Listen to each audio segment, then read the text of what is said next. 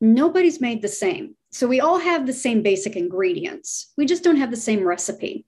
The nice thing about Maharishi Ayurveda is that it will help you to figure out what the recipe for that person is. So you're going to be learning about their mind-body type, which we call doshas. So there's three main doshas. There's Vata, Pitta, and Kapha. You'll learn about all three of those. And then you'll also learn about all of the different types of mixes that we have thrown in there as well.